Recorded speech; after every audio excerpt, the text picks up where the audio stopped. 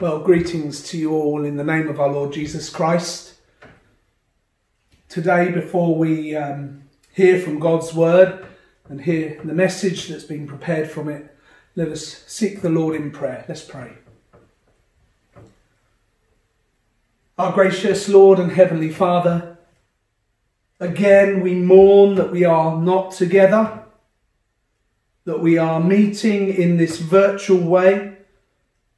And yet, Father, we thank you for your help and your comfort through these past weeks. We thank you, O Lord, for the protection over our health. We thank you, O Lord, for the answered prayers that we have seen within these weeks.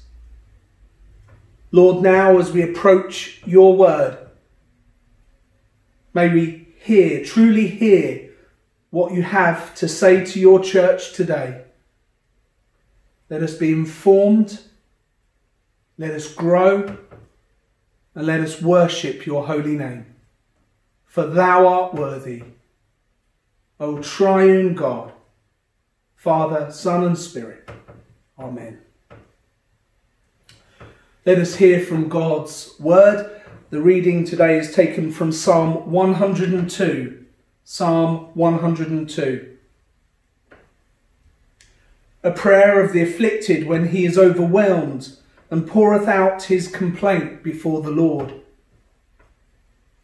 Hear my prayer, O Lord, and let my cry come unto thee. Hide not thy face from me in the day when I am in trouble. Incline thine ear unto me in the day when I call. Answer me speedily. For my days are consumed like smoke, and my bones are burned as an hearth. My heart is smitten and withered like grass, so that I forget to eat my bread. By reason of the voice of my groaning, my bones cleave to my skin. I am like a pelican of the wilderness. I am like an owl of the desert. I watch and am as a sparrow alone upon the housetop. Mine enemies reproach me all the day, and they that are mad against me are sworn against me. For I have eaten ashes like bread, and mingled my drink with weeping, because of thine indignation and thy wrath, for thou hast lifted me up and cast me down. My days are like a shadow that declineth, and I am withered like grass. But thou, O Lord, shalt endure for ever, and thy remembrance unto all generations. Thou shalt arise and have mercy upon Zion, for the time to favour her, yea, the set time is come. For thy servants take pleasure in her stones, and favour the dust thereof. So the heathen shall fear the name of the Lord, and all the kings of the earth thy glory.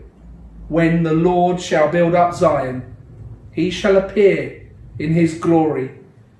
He will regard the prayer of the destitute, and not despise their prayer. This shall be written for the generation to come, and the people which shall be created shall praise the Lord. For he hath looked down from the height of his sanctuary, from heaven did the Lord behold the earth, to hear the groaning of the prisoner, to loose those that are appointed to death, to declare the name of the Lord in Zion, and his praise in Jerusalem. When the people are gathered together, and the kingdoms to serve the Lord. He weakened my strength in the way. He shortened my days.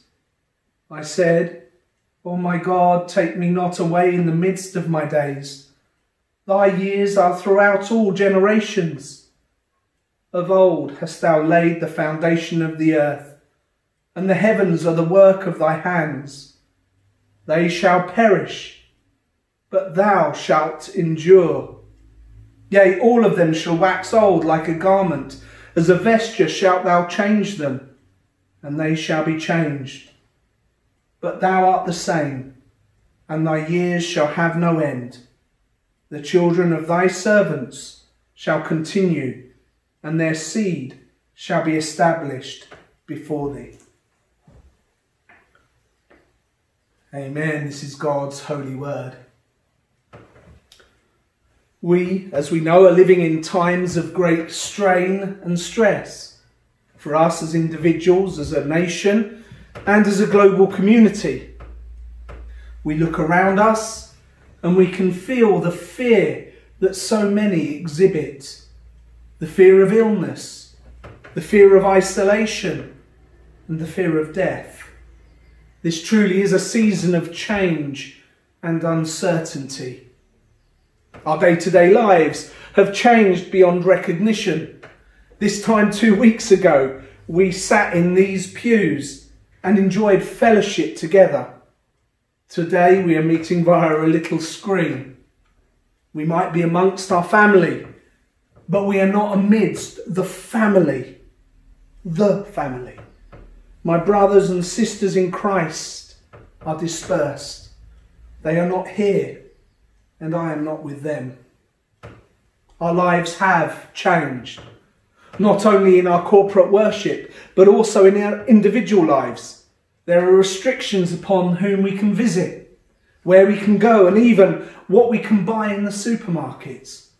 And with this change comes that sense of uncertainty. No longer are our days set to the rhythm of normality, whatever that was. The schools are shut, so we don't have that 5-day pattern, that routine that we have been accustomed to. The working week looks so very different from the 9 to 5 that was once such a recurring theme of our days. Uncertainty in our working life, uncertainty in our private life, uncertainty of whether we can even buy the necessities that we took for granted just 2 weeks ago in our Western world. The questions that arise in our minds that cause us trouble. Things have changed so much. What happens if I get ill or a loved one gets ill? It's uncertain that we will be seen by our GPs and even our hospitals. What happens if we have a dental emergency? What happens if our pets get ill? All of these are now shrouded with uncertainty, and with uncertainty often comes panic and fear. Change and uncertainty seem to have become our new normality, and that is unsettling to us. So how do we as disciples of Jesus Christ, how do we as Christians view all of this? How do we respond? Our psalm that we have just read talks into this very subject. When the world is a scary place to be living in, when our normal is turned upside down on its head, when everywhere that we turn, everything that seemed to be so stable before, we see the reality that there is no stability there. It is times like these that we are to be reminded of the truth of who God is. We must allow his word to bring us back onto that solid ground that can be depended upon. And that is why we were looking to Psalm 102 together today. The setting of this psalm, when originally penned, might be different to our situation. But the truth, the assurance, and the comfort that is found here is eternally unchanging. We can break down the structure of this psalm in this way. Verses 1 to 2, a cry for help. Verses 3 to 11, the distressing situation. Verses 12 to 22, confidence in the Lord and in his promises. And then finally, verses 23 to 28, the certainty of God. The title of this psalm is extraordinary. There is no other psalm in the Psalter that has a title quite like this. a prayer of the afflicted when he is overwhelmed and poureth out his complaint before the Lord. We are not given the psalm's author or any tangible evidence within the psalm as to what caused its writing. Yet here is a psalm that has given the people of God comfort throughout the ages. And it starts with a heart-rending cry to God, a cry for help. Verse 1. Hear my prayers, O Lord, and let my cry come unto thee. Hide not thy face from me in the day when I am in trouble. Incline thine ear unto me in the day when I call. Answer me speedily. This desperate cry for help is grounded in the psalmist's faith in God. We would not call out somebody for help unless we knew that they had the ability to actually help, would we?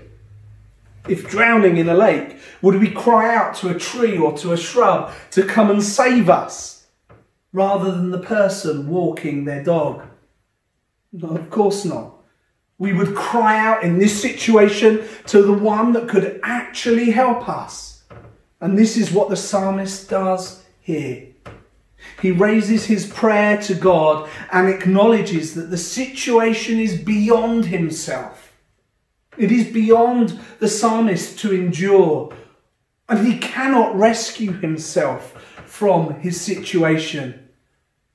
There is a plea to be heard, and for the Lord not to turn a deaf ear to his cries. For he is in trouble, and is so desperate that he desires his God to hear his prayer quickly. The psalmist in verses 3 to 11 moves into the reasons for him calling out to the Lord. It is because of the distressing situation, the circumstance that he finds himself in. In these verses we see the psalmist lament about his weakness, as displayed by his feeling of mortality. We see his loneliness pictured by an illustration of 3 birds. We see that he acknowledges that the Almighty is the one with the power to place him in this position, and the one also able to take him out of this position. Verse 3. For my days are consumed like smoke, and my bones are burned as on hearth. My heart is smitten and withered like grass, so that I forget to eat my bread. By reason of the voice of my groaning, my bones cleave to my skin. I am like a pelican of the wilderness. I am like an owl of the desert. I watch and am as a sparrow alone upon the housetop. Mine enemies reproach me all the day, and they that are mad against me are sworn against me. For I have eaten ashes like bread, and mingled my drink with weeping, because of thine indignation and thy wrath. For thou hast lifted me up and cast me down.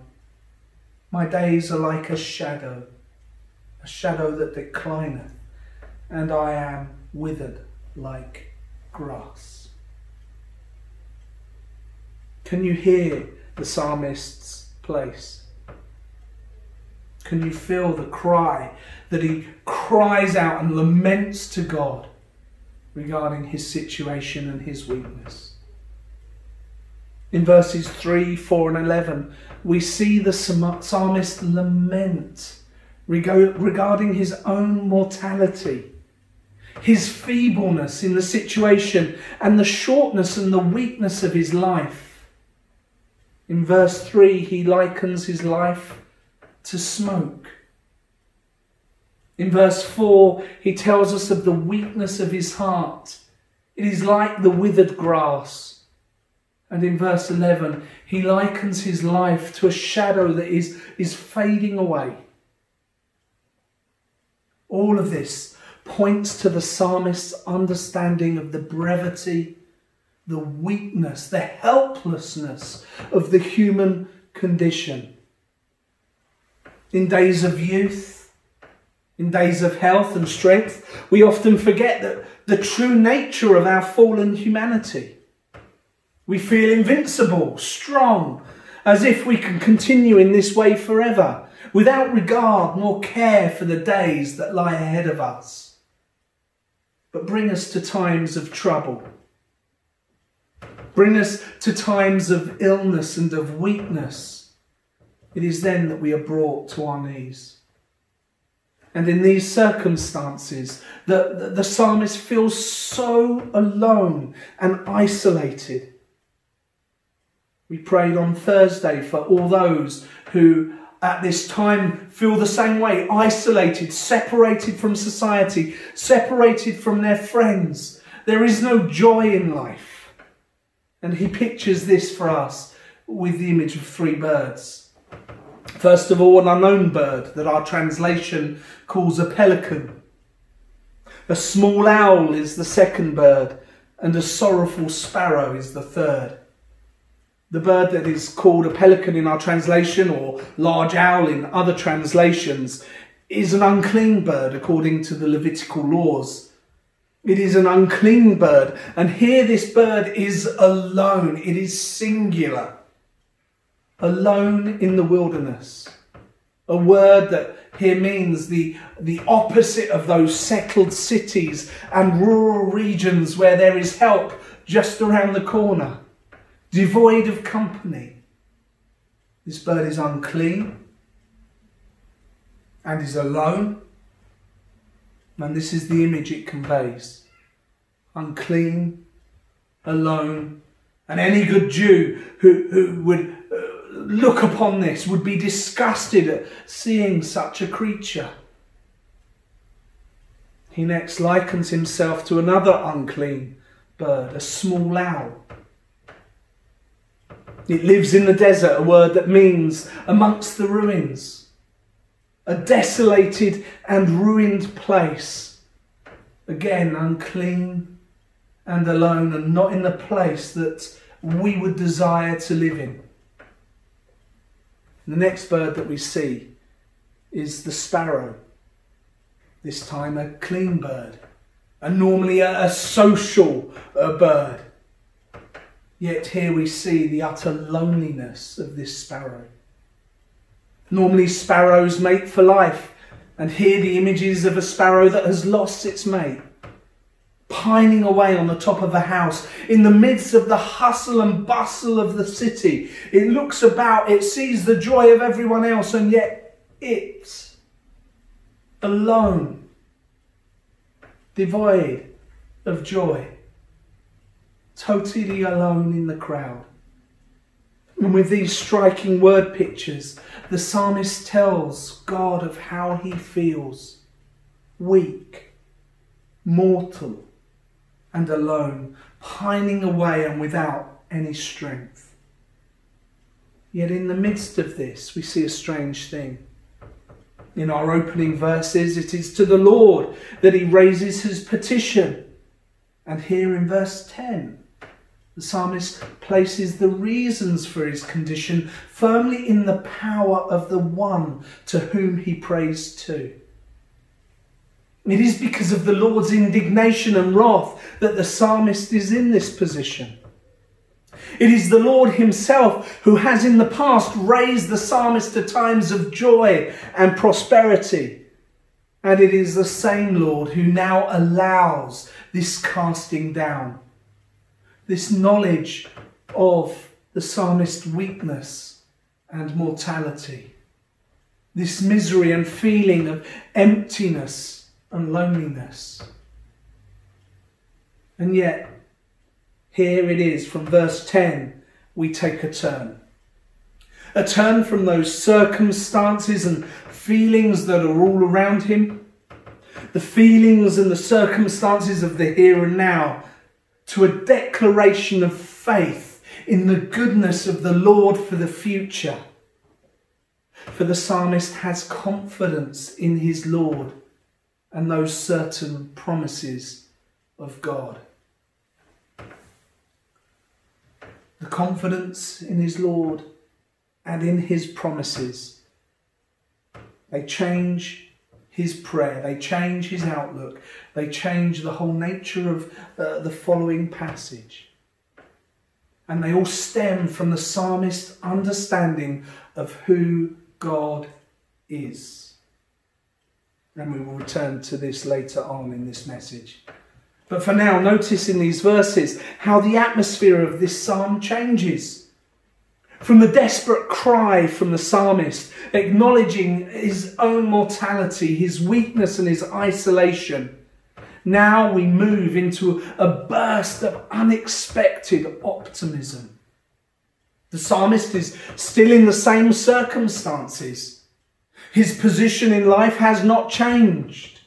But now we see and hear the psalmist taking away his gaze from himself, from his situation, and turning his eyes to the Lord and to the word of the Lord. The Lord who is eternal. The Lord who is strong and who is involved in the affairs of his world and our world. Verse 12. But thou, in contrast, but thou, O Lord, shalt endure forever, and thy remembrance unto all generations. What a difference this change of perspective brings. It settles the psalmist in his small little world and turns his attention to the steadfast God of the Scriptures, the vastness and the power of this God.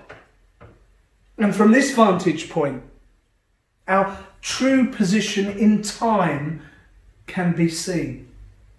Strength can be obtained, and hope for the future is now in view.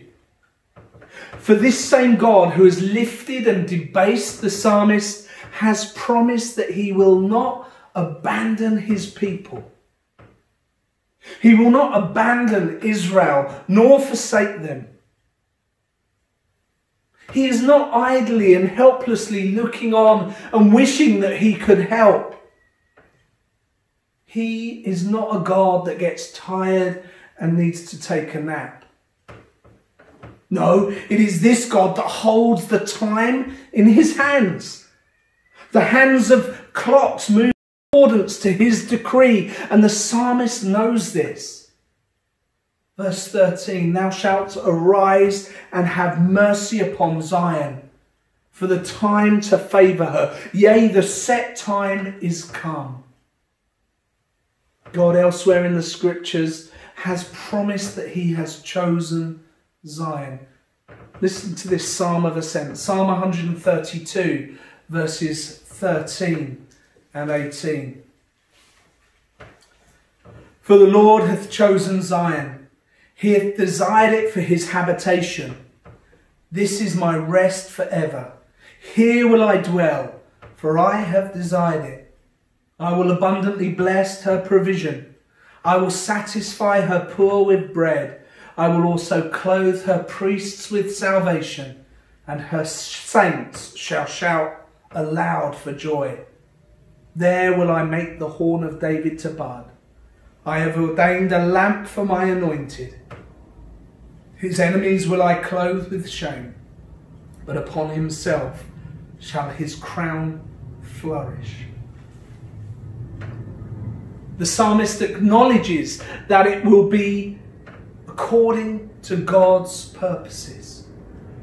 But not only his purposes, but his time. It will be in the Lord's timing, that there is an appointed time for all things under the heaven to occur. Even the coronavirus that we're experiencing today. The thought behind this is that it is God himself that appoints all that flows out in history.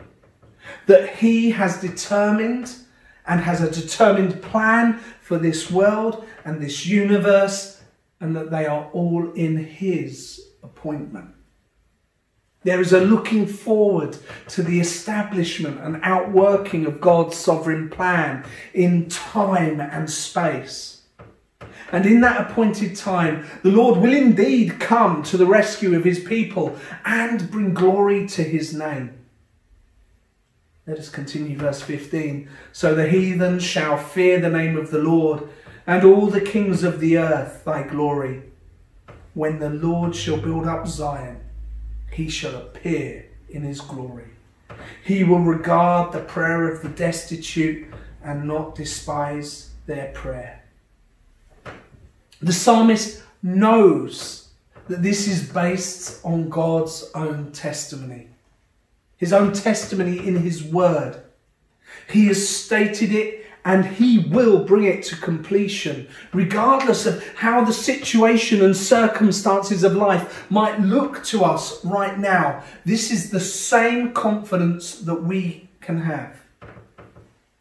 There is no doubt that these certain promises of God will come to pass. Verses 18 to 22.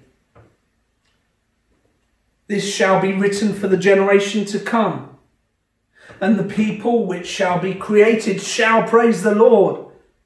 For he hath looked down from the height of his sanctuary.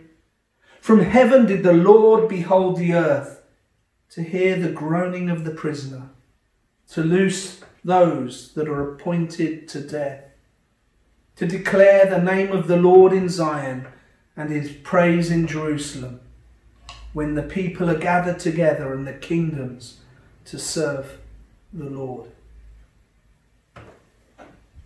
I think the psalmist looks way past his own time. He looks towards that time prophesied in Isaiah, spoken about by our Lord himself, the Lord Jesus Christ. That kingdom that God will establish upon the earth. And that is where he is looking to. The future of God's kingdom, of the glory of God being observed and feared by all upon the earth. And as we touched upon earlier, the change of outlook stems from the psalmist's understanding of who God is, his very essence. And it is here that I want us to pay special attention. We have it spoken about in verse 12 and expanded upon in the last verses of this psalm. What the psalmist knows to be true about God, what we need to know about God in these changing times, is his stability. The theological word that is often used to describe this is his immutability. That is, God remains the same, never changing, either by addition or subtraction. The triune God alone is stable. Our triune God alone is ever unchanging. He is never becoming. He doesn't have a beginning and he is without end. He is the great I am of the scriptures. Verse 12, but thou, O Lord, shalt endure forever, and thy remembrance unto all generations. The psalmist shows this in juxtaposition between what we consider to be stable and unchanging, and to that which is truly stable and unchanging. That thing that has been here before we were born, and if the Lord tarries, will be for a millennia after we have departed from this life. This is, of course, the world, our universe, and placed in full view above and beyond our world and universe is its creator by the psalmist, the eternal triune God. As we think about the world, we often do not think of its creation or its termination. It is the one solid thing that we all experience, that we take for granted. We take for granted that as we place one foot in front of another, the solid earth will bear our weight. Yet the scriptures tell us, in comparison to God, this earth is not as stable as He. For God is eternal. This world, this universe had a beginning. It is in and owned by time. And one day that time will run out. It will perish. It will be transformed. The psalmist reflects upon the stability of this world and concludes that it is in the power of God. Verse 25 to the end. Of old hast thou laid the foundations of the earth, and the heavens are the work of thy hands. They shall perish, but thou shalt endure. Yea, all of them shall wax old like a garment. Of a vesture shall thou change them, and they shall be changed. But thou art the same, and thy years shall have no end. The children of thy servants shall continue, and their seed shall be established before thee. The earth shall perish. It shall grow old like a threadbare garment.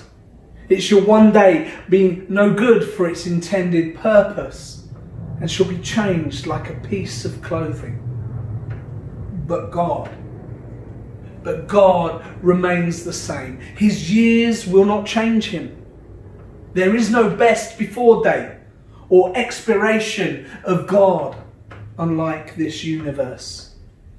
God has always been, always is, and will always be. He alone endures. The heavens and the earth had a beginning, and God was there for it and the cause of it.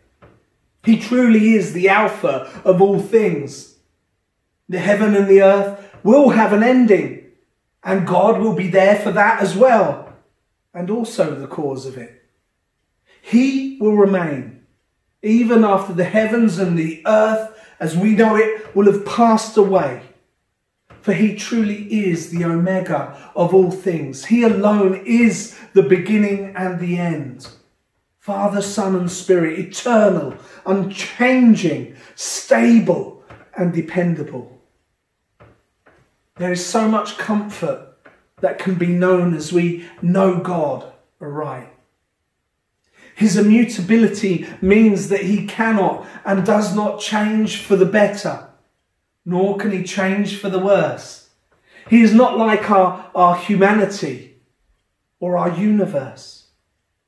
Hear the words from Malachi 3, verse 6.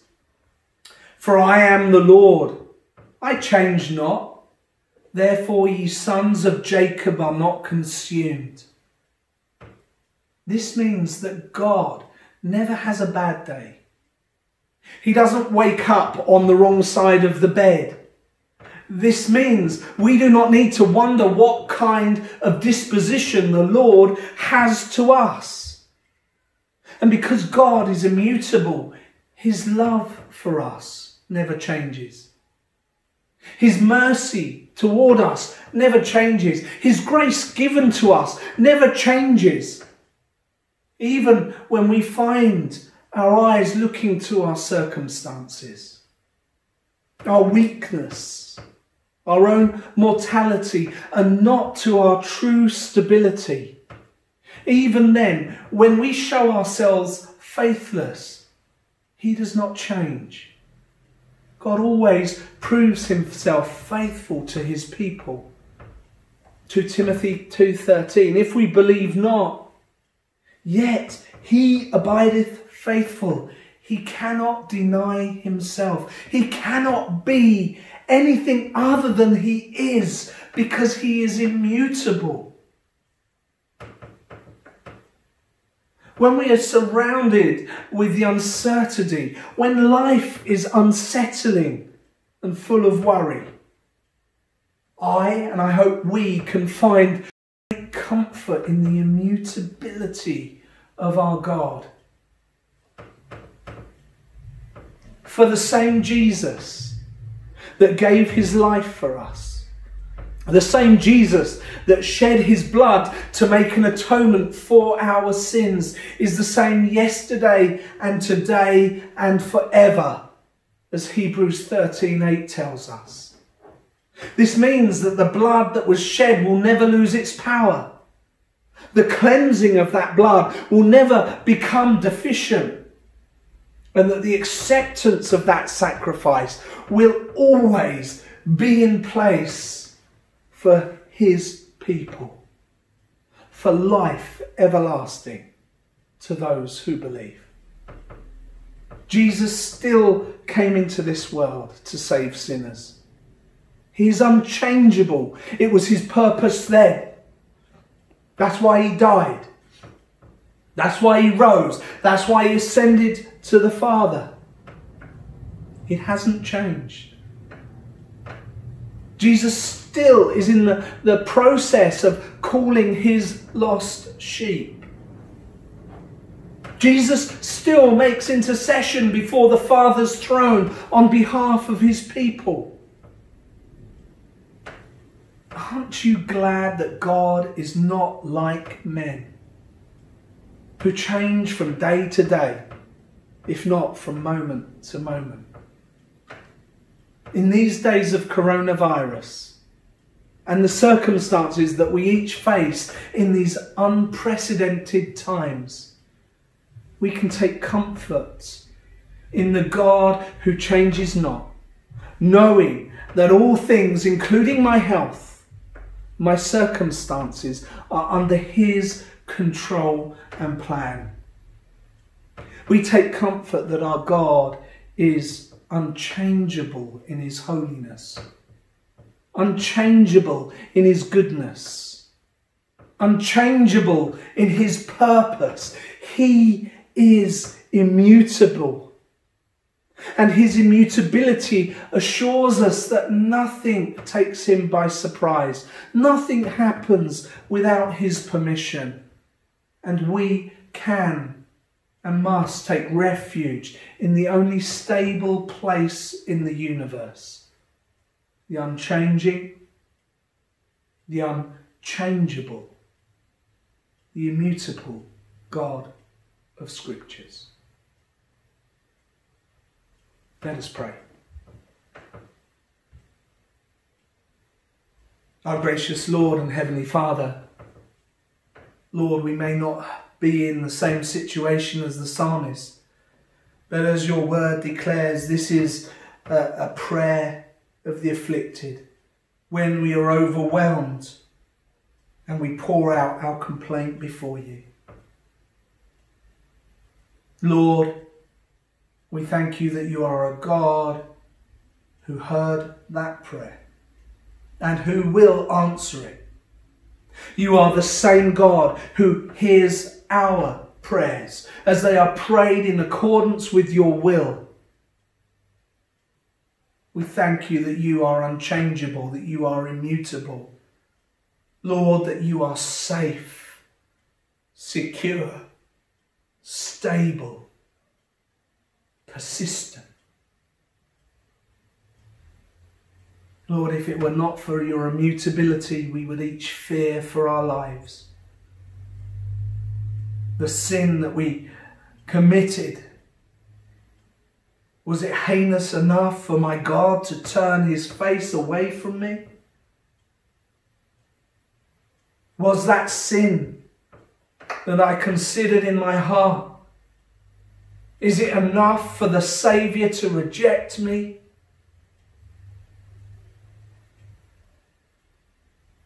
And yet, because you, O God, Father, Son and Spirit, are immutable, we know that we never need to fear while we are safe in Jesus Christ. And although this world is changing, is unstable.